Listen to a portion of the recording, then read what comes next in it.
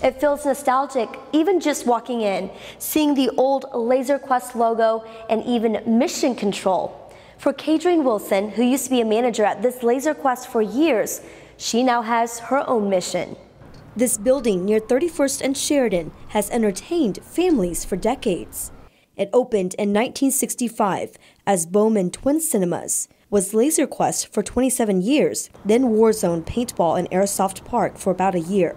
The building was empty until Kadrine Wilson and her family took over the lease a year ago. Just painting, cleaning, scrubbing, anything that it took to be able to bring our dreams to life. Wilson's goal is to bring people back here through parties, vendor events, weddings, and whatever the community would like. I grew up here coming to Laser Quest, but also I managed it whenever it was here for about 7 years.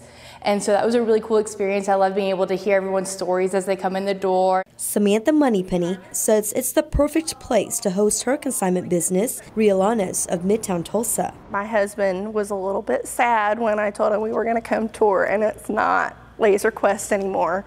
But seeing the potential that this space has is what makes my heart happy, because he knows the exact thing that we're trying to grow here is benefiting families, and she'll do the same with this event center. Wilson says it's been a humbling experience, and her family's in it for the long run. And so I just kind of brought that full circle with it being the Boman Twin Event Center. We're in the Bowman Acres Shopping Plaza. We really plan just to bring life back to the entire shopping center itself.